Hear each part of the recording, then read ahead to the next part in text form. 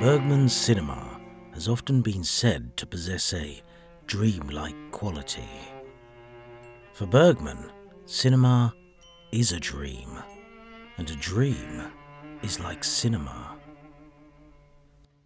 Cinema which feels like a dream, but looks like reality. He uses the language of cinema to speak about the conscious reconstruction of his dreams. Bergman's cinema is personal, therapeutic.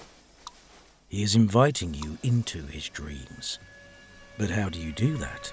Through the medium of film. What is it that dreams reveal to us about ourselves? Our anxieties, our insecurities, our desires, our fears. Freud believed dreams were primarily sexual by nature. Jung believed the dream was nature speaking on its own accord. It was not created or conceived.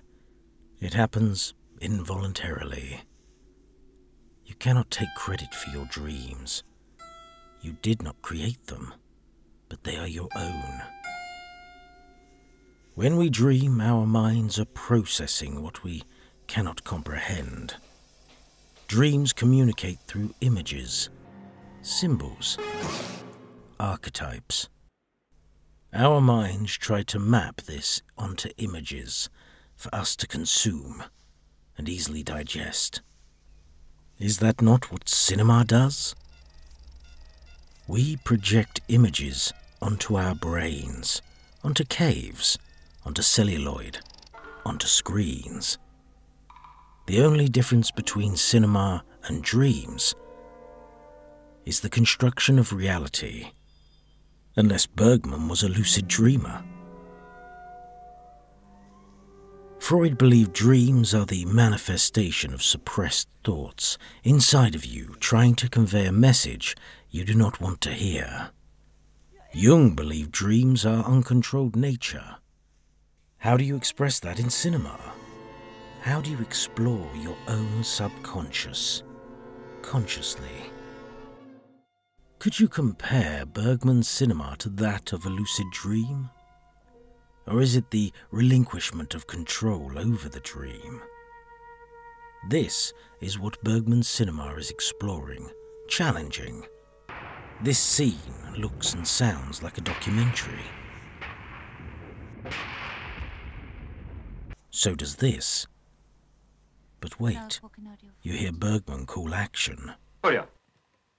He is purposely saying this is not real. He does it again here. He is drawing attention to cinema's construction of reality. Is that why he has long conversation scenes like this? Long takes like this. Bergman recognizes there is an element of reality within cinema, but it is not our reality. For Bergman, it's a dream. If dreams are a force of nature, then you must release control. Is that why he does this? Bergman breaks the construction of a reality to say, I do not control this, but it is of my mind. At other times, it feels like a lucid dream, never drawing attention to the construction of reality, but simply the replaying of a dream he once had. His cinema is one that asks, how do you experience someone else's dreams? There is no other medium that allows us to feel time, space, and narrative simultaneously, like cinema. Cinema is an otherworldly place that is transitory, ephemeral, and intangible, just like a dream.